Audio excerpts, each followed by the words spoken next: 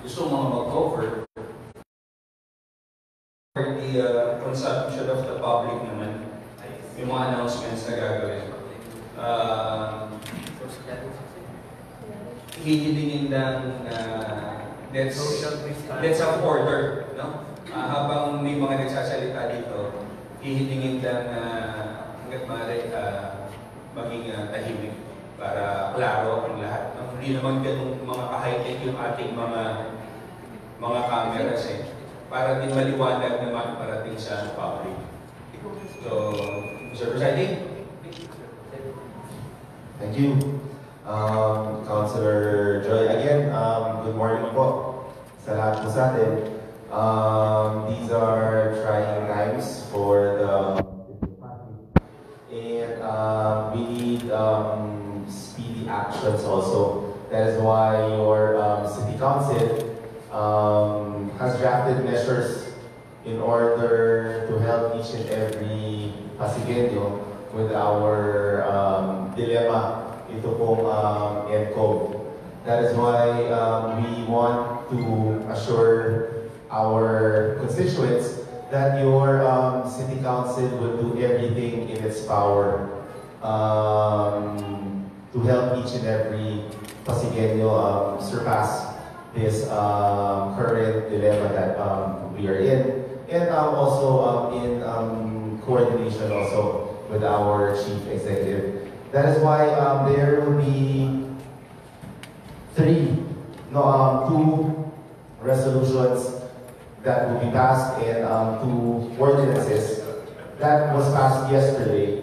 The first is a resolution declaring a state of calamity in the entire city of Pasig due to the novel coronavirus and for other purposes. This would help our city government to procure and to purchase all of the necessary equipments like alcohol, yung pag-disinfect to help each and every barangays. And also,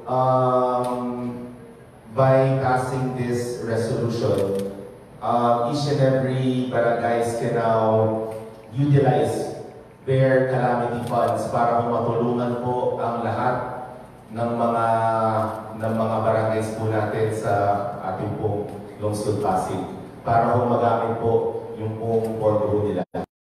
And then the second resolution is a resolution strongly encouraging malls and similar establishments to close or otherwise limit store hours while a state of calamity persists in the city of Pasig and for other purposes.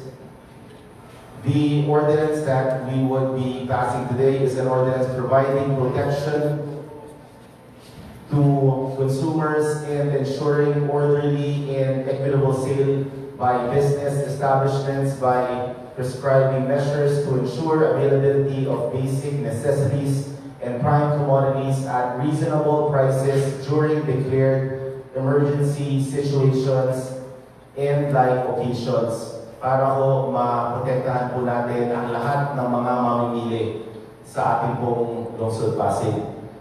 And another ordinance was passed yesterday, an ordinance regulating non-essential travel and loitering for the purpose of mitigating the spread of the coronavirus disease, COVID-19. Again, we would be calling some members of our City Council to explain each and every resolution and ordinance that was passed yesterday. Again, we are calling all Pasigueños to work hand in hand with your city government dahil lahat naman po ay gagawin po natin para po malampasan po natin ito hong dilemma na ito. And again, rest assured that we want to keep Pasig City as safe as possible for each and every Pasigueños. So first, may we call on our majority floor leader to explain the substance of the ordinance of the declaration of the state of calamity in the entire city of Pasig. May we call on our majority floor leader, Councilor Joy Marquez. Maraming salamat. Maraming salamat. Dating Officer, Vice Mayor, Consular Lahat. Sa aking kasama, Lungsod, from District 1 and District 2. Magandang umaga po sa inyo. Resolution number 1, declaring state of calamity in the city of Pasig due to the novel coronavirus and for other purposes. Ito po, idiniklara ng World Health Organization pandemic o ang COVID-19 dahil halos buong mundo na ang apektado nito, kabilang ng ating bansa. At dahil sa patuloy at mabilis ang pagkalat nito sa NCR, isinalalim na ang buong Metro Manila sa community quarantine dito sa ating lungsod, kung saan may mga nakitala ng kaso ng COVID o coronavirus 19, nag-issue ang ating Mayor Ligo Soto ng Executive Order number PCG-12 Series of 2020, nagpapatupad ng community quarantine sa lungsod ng Pasig. Kaugnay niyan, sa bisa ng Republic Act number 7160 o 7160 na kilala rin bilang Local Government Code of 1991 at alinsunod sa rekomendasyon ng ating City Disaster Risk Reduction and Management Council or DRRMC ay napagkasunduan ng sangguniang panglungsod ng Pasig na magdeklara ng state of calamity sa buong lungsod ng Pasig. Sa pamamagitan nito ay magagamit ang Calamity Fund sa paglaban sa novel coronavirus disease at upang protektahan ang buhay at kalusugan ng bawat Pasigueño. Maraming salamat po. Thank you, Councilor Yoyo. With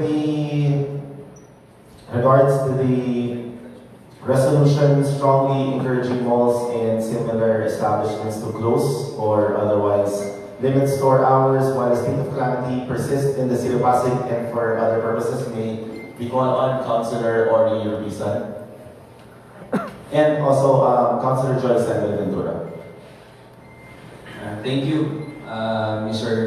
Presiding. Vice Mayor Leo, si Councilor Orly will discuss later yung some ordinance.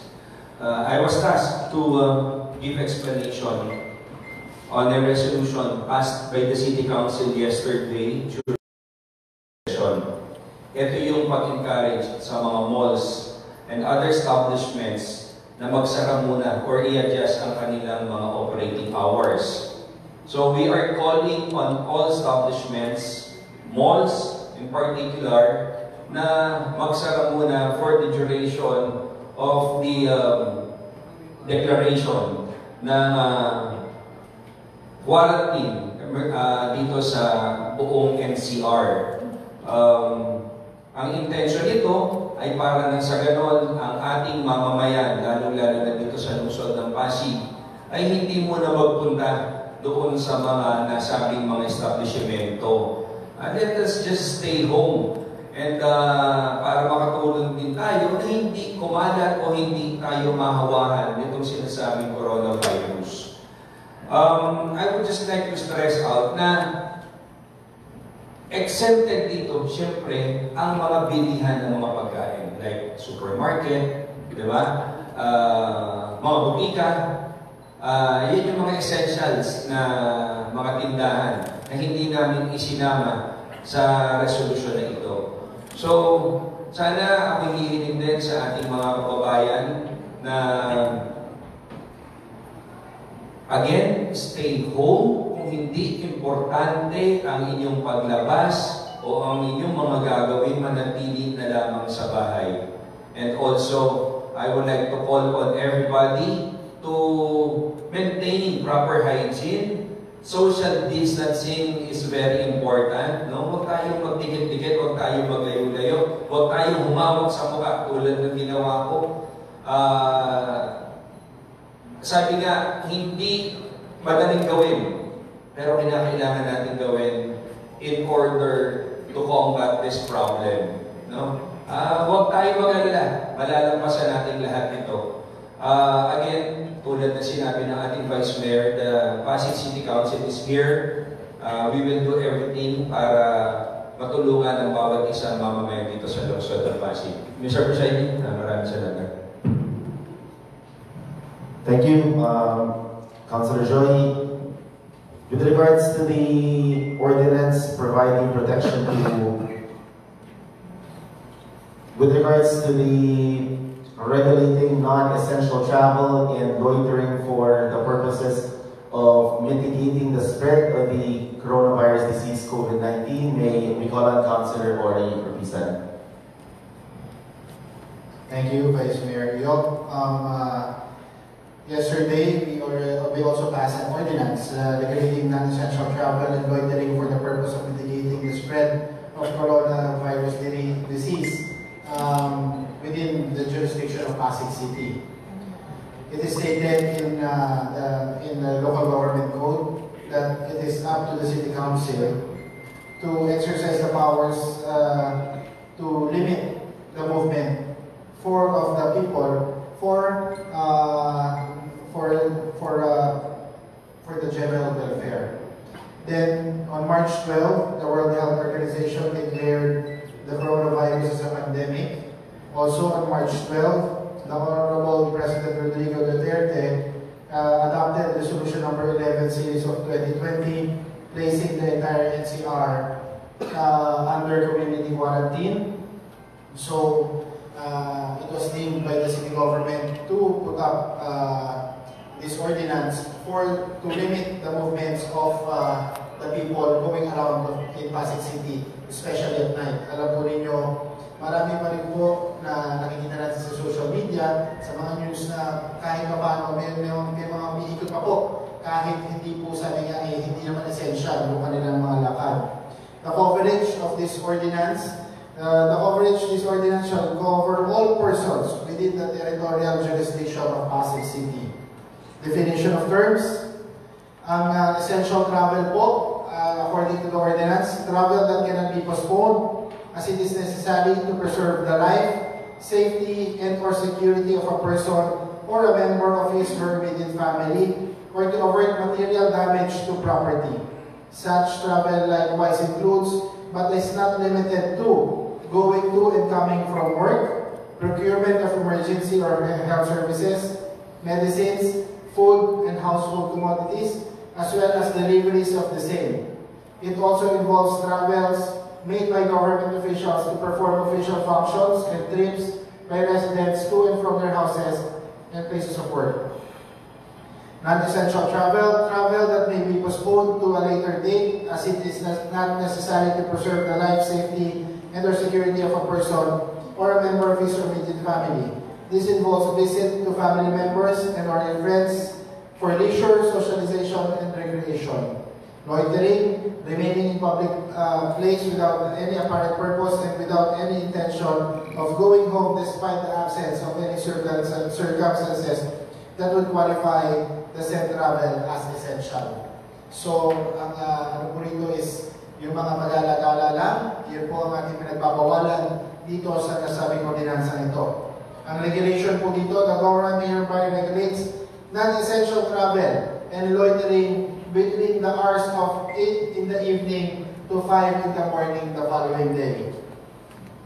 Siyempre po, there are exceptions. Exceptions ay yung mga gumagawa ng essential travels, lalo na po yung mga pumapasok sa sinasabi po sa mga call centers at dun sa mga nagpapatupad.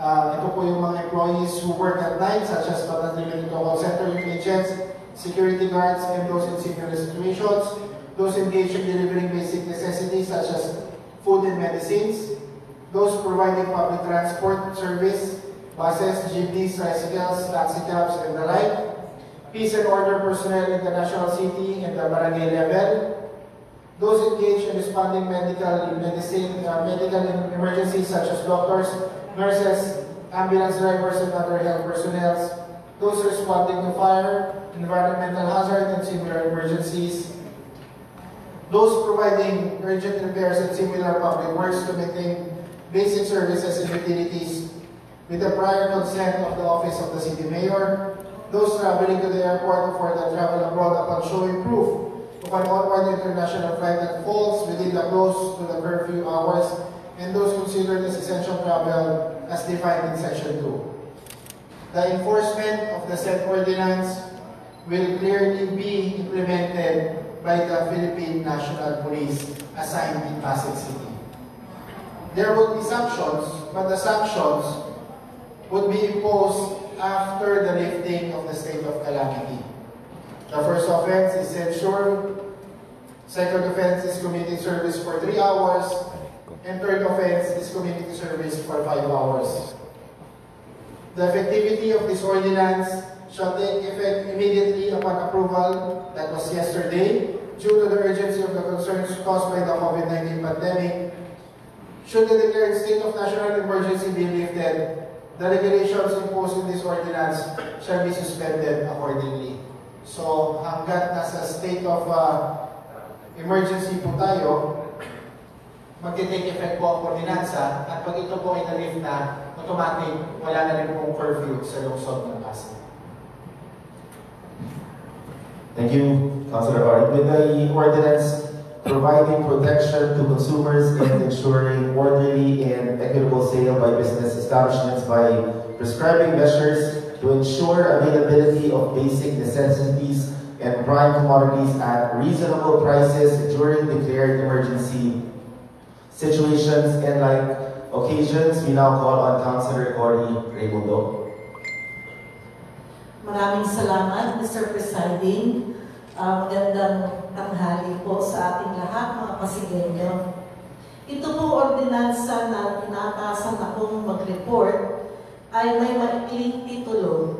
Ang title po niya is the Anti-Panic Buying and Anti-Hoarding in the people of Pasig City. Yun po yung kanyang maikling titulo. Ang layo din po nito.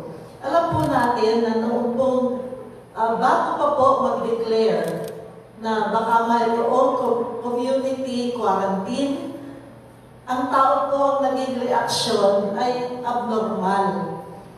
Nangyayari po ito kapag meron po ang ating mga tao ay mayroong alalahanin na baka sila ay hindi makakain ng gusto kanilang mga pamilya.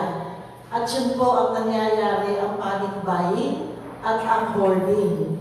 Ang panic buying po ay yung pagbili ng mga bagay-bagay sa ating pong tindahan na hindi normal ang quantity o dalas ng kanilang pagbili.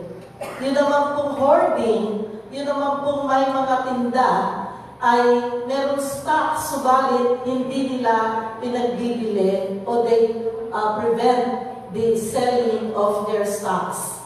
So, sa atin po, nakita natin, umangal na po ang Pasigueño, umangal na po ang mga tao, na yung mga pera at kayang-kayang mag-hoard o mag-panic buying ay sadya pong nabili.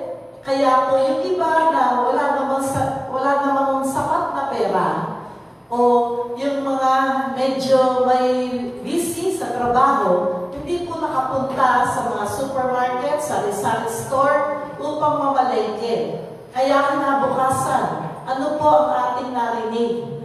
Wala na pong supply ng alcohol at iba-iba pong goods o paninda sa ating mga groceries, sa ating mga supermarket.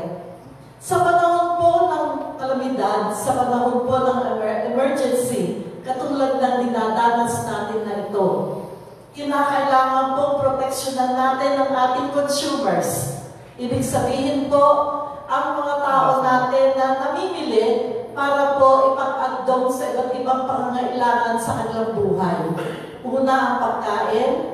Pangalawa, sa panahon ngayon, yung alcohol, dahil sinasabi po ng DOH at ng World Health, alcohol ang isang pinakamabisa para po maiwasan ang pag-spread o transmission ng COVID virus. At saka po, sa atin po, nakita po natin yung mga ating groceries at supermarkets na nawalan po sa kanilang mga shelves. Ito po, sanitizer, hand sanitizer, at saka ating po mga Lysol. Dahil yun po yung ini-spray para disinfect on a bigger area. Kaya, ito po ay amin po, ating po konseho, ang Sangguniang Paglungsod ng Pasig, ay talaga po with, palagay ko po, tinapangan namin ang aming mga dibdib. Dahil alam po namin na ito po ay isang kinakailangang batas para po ipatupad sa loob po o during the emergency period. Kaya po, ang mangyayari, amin po pinanukala dito sa ating ordinansang ito na lahat po ng establishmento ay magpo-post po nung amin pong inapruba na limit ng mga pagbili o pagtitinda ng mga tinatawag na dalawang bagay. Yun pong basic necessities at saka po yung tinatawag na prime commodities. Ang basic necessities po ay pinapalooban sa atin po the Price Act of the Philippines. Binasi po namin ito sa isang national law kung saan napag-aralan ano po yung mga basic needs natin. At idinagdag po namin yung tinitignan namin na basic needs during a calamity, emergency in health like what we're having now. At yun naman pong sa hoarding, ito naman po ay dun sa nauukol sa mga establishmento para po sila ay hindi magtago at ilabas nila ang kanilang mga stock. Kasi po kasabay nito yung tinatawag natin kasalanan na profiteering. Kasi po pag kanila po itinago, hinoard, maaari nilang ipagbili ng mas mataas o hindi po makatarungang presyo. Yan po yung iniingatan natin dito po sa batas na ating pong pinasa ng ating City Council of Pasig. Gusto ko pong ituon ninyo ang inyong atensyon dito po sa ating PowerPoint.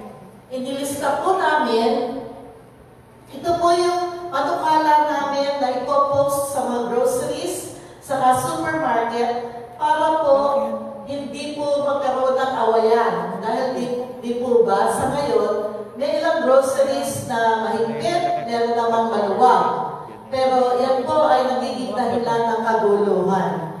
So, ito po yung ating magiging posting sa mga groceries, supermarkets, and stores. Ito po ay nakakati sa dalawa. Yung isa po, kapag ang isang tao ang bumibili, at yung nasa kanan po, kapag ang bumibili po ay yung may mga tindahan.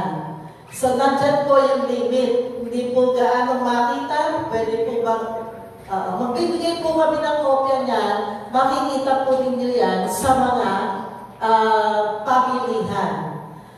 Ang mga goods po na atin pong ilalagay sa anti-panicking sitwasyon ay mga karaniwan po, katulad ng sardinas, mga ibang canned goods, tulad ng meatloaf, corned beef, tuna, at iba pa.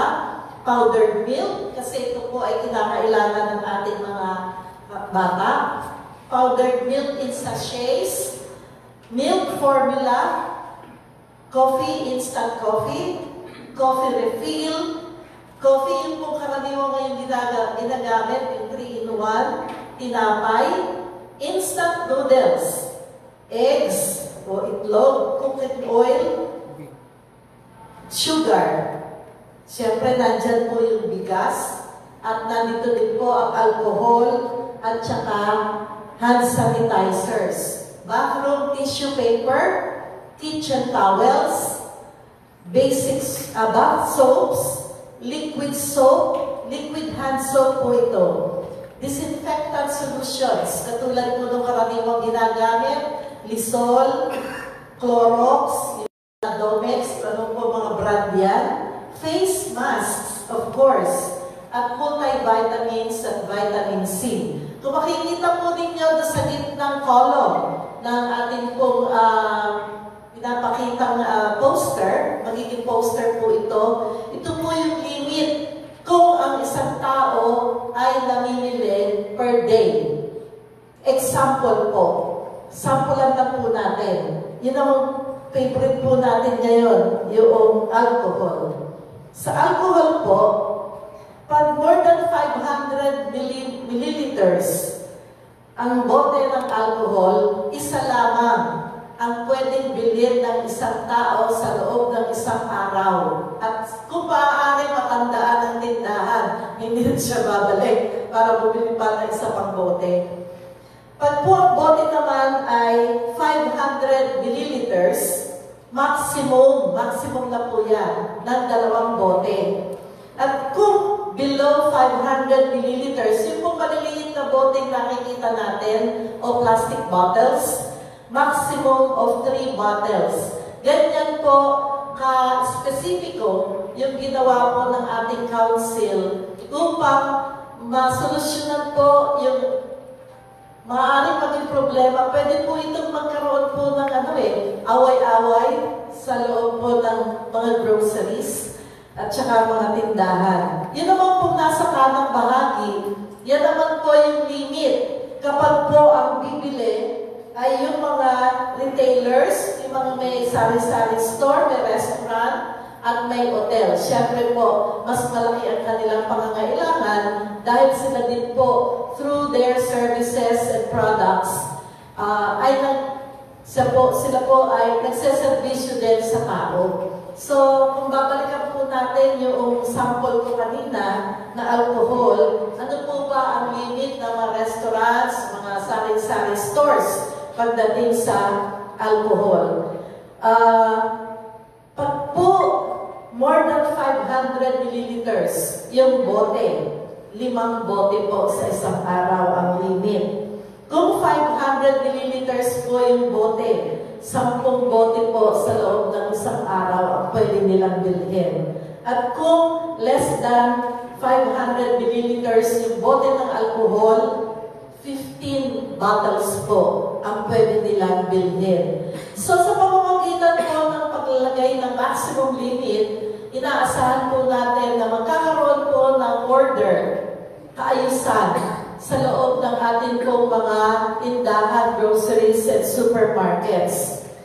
At doon naman po sa mga enclosed establishments, bago naman po silang mag-hoard o hindi po ipagbili yung mga stocks nila nitong mga items na to para po sa kanila din natin alam, baka po para mas itaas nila ang presyo. Bawal din po iyon. At dito po, may penalty po kung mahuhuli.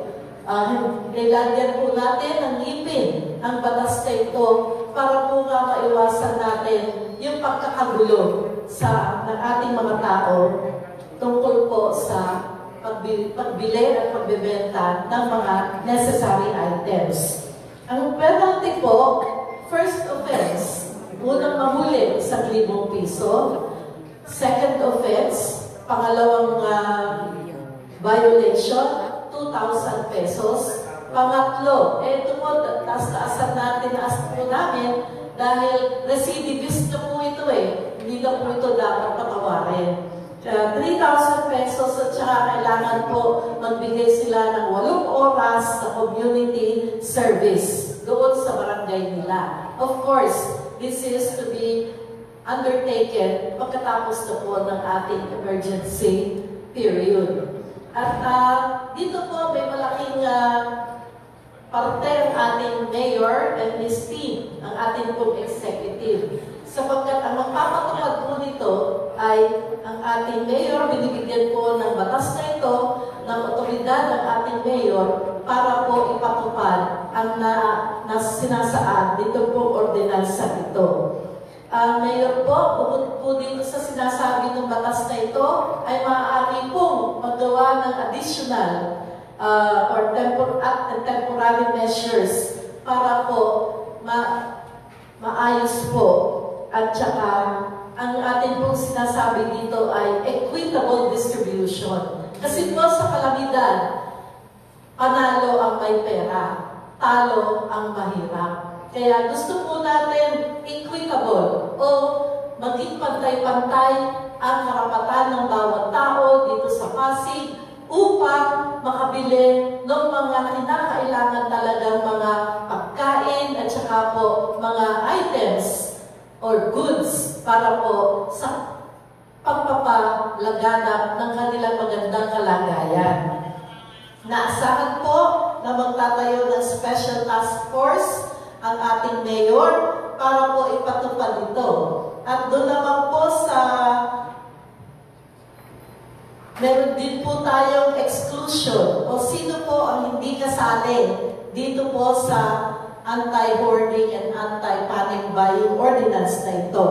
Yun po mga manufacturers or producers, hindi po sila kasali kasi hindi naman po sila diretsong nagtitinda sa mga tao. At gusto din po natin na marami po silang i-manufacture o i-produce para po magampanan o maging tama sa pangangailangan ng tao.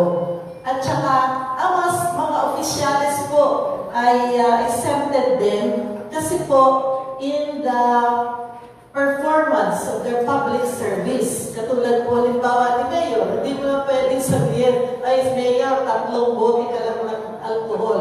Dahil siya naman po, at kami po, mabibigay naman po kami sa ibang tao. Kaya hindi po kasali ang ating opisyales. Kaya mga kaibigan, sa pamamagitan ng itong ordinansa ito, inaasahan namin na mas aayos na po yung kinakaharap natin problema ngayon tungkol sa panic buying at sa hoarding. At ang ordinansa ito po, napirmahan na po ito naming lahat at ng ating mayor, ito po ay effective immediately. Ibig sabihin, ngayon na. Effective na po itong batas na ito ngayon at ito po ay mananatili hanggat ang ating state of emergency ay nakataas sa ating bansa. At ito naman po ay isususpend kung sakaling ibaba na. Yun pong babala tungkol sa national emergency natin ngayon. So mga kapwa Pasigueños, narito po kami lahat, ang inyong pong konsero, siyempre bossing namin, si Vice. Patuloy po kami nag-iisip, patuloy po kami gagawa kung anumang mga kinakailangan na mga resolusyon at mga ordinansa upang anuman ang mga darating pa na kailangan nating solusyon problema na nauukol dito sa COVID-19 emergency ay medyo po maiwasan o maibsan dito po sa Pasig. Ito po ay konferensya para lang sa COVID-19. Gagawa pa rin po kami para po sa ibang pangangailangan ng ating pong Pasig. Meron po kasi, pwede po ba magdagdag? Kasi po kahapon, nung diniscuss po natin, lalo-lalo na po yung tungkol sa loitering o sa curfew, kung mapapansin po ninyo, ito ay para sa bata at sa matanda. Pero meron pong nakapansin sa amin, hindi ba yung mga bata pinaliban natin sa paaralan at hindi sila dapat gumagala? Meron po tayo kasing batas na tinatawag natin anti-truancy at yun po ay aming aamendahan para po kahit araw ang mga bata po ay hindi dapat makita sa mga computer shop, sa magalaan. Kaya ito po ay patawagan na rin sa ating mga magulang na let us look at our children more this time kasi ayaw po natin sila mapahama at gusto po natin na matigilan na po itong pagkalat ng COVID-19. Maraming salamat po. Thank you. Councilor Marias, Councilor Joy. Nabanggit po yung computer shop. Doon ho sa pinanggit ko kanina na resolution, kasama din ho yun sa in-encourage ng ating pamahalaan na isara muna pansamantala. Sa exemption naman, hindi ko ho nabanggit kanina, Vice, yung mga bangko tuloy po yan, tuloy ang operation. Again, mga butika, at lalo-lalo na po yung ating palengke. Kasi nung nakaraang araw din, merong nabalita na naka-lockdown pa daw ang ating palengke. Isa pa rin ang panawagan namin, huwag po tayong magpapapaniwala sa mga fake news at hinihilingan din po natin ang ating mga kababayan. Kung hindi naman po makakatulong yung mga impormasyon na nakikita nyo sa Facebook, kung maaari huwag nyo nang basahin at huwag nyo na rin mong i-share dahil nag-create lamang mo ito ng takot sa ibang mga mamamayan. And also for the information of everybody, copies of these measures ay available po sa ating sekretariat. Vice, meron na po kasi yung mga humihingi. Pwede na ho kayo humingi ng kopya at ganun din ho, kasi kanina medyo malabo yung nandoon. Ipopost ito sa official page ng Sangguniang Lungsod. Lahat po ng mga naipasa nito ay ipopost doon para magkaroon po ng kopya at mabasa rin at maintindihan ng bawat isang Pasigueño. Thank you, Vice. Thank you, Councilor Joy. Again, acknowledge our SK Fed, Ms. Ia Clemente, Councilor Bing Avis, Councilor Richie Brown, Councilor Reggie Valderrama, Councilor Tita Edith Santiago, Councilor Roding Asilo, Councilor Oli Benito, our ABC President, Councilor Rigor Enriquez, also Councilor Sitiar, and Councilor Concepcion. Again, in behalf of the Pasig City Council, kanina nga ho na nabanggit na rin ho paulit-ulit sa lahat po ng mga kabataan po natin, sa mga mag-aral, sa ating pong mga mahal na lolo at lola, mga masisipag na mga magulang. Kami ho sa inyong pong City Council ay nakikiusap na kung pwede ho ay sa bahay na lang po muna ho tayo. Kung hindi naman po ganun ka-importante po yung kailangan po natin gawin, baka ho pwede sa bahay na lang po tayo. And the City Council would also like to thank lahat po ng mga barangay officials, mga kapitan, mga kagawad, mga Sangguniang Kabataan members, doon ho sa pagtulong po nila sa kanila pong mga nasasakupan. Maraming salamat din po sa lahat po ng mga empleyado ng Pasig City Hall at yun po mga nasa kalsada ho sa ating pong mga health center, sa ating pong mga hospital. Maraming salamat po sa inyo. Maraming salamat din po sa lahat po ng mga PNP officials, sa ating pong mga police, kasama na rin po ang ating pong Philippine Army, at salamat na rin po sa lahat po ng mga fire volunteers, sa lahat po ng mga nag-volunteer po sa ganitong pong panahon. Kaya ho, muli ho, mula ho sa inyo pong Pasig City Council, palagi nga ho namin sinasabi ay always clean your hands, sanitize, social distance, elbow bump greetings, disinfection, stay at home. Baka ho pwede sa bahay na lang po tayo. Yung mga non-essentials na gagawin po natin na hindi naman po natin kailangan po gawin, kami po muli ay nakikiusap na kung pwede sa bahay na lang po tayo para ho mas lalong maging safe din ang bawat isa at ang lungsod ng Pasig. Kaya ho, mula ho sa inyo pong Pasig City Council, kaya natin ito, lungsod ng Pasig. Maraming salamat po sa inyo lahat. Thank you.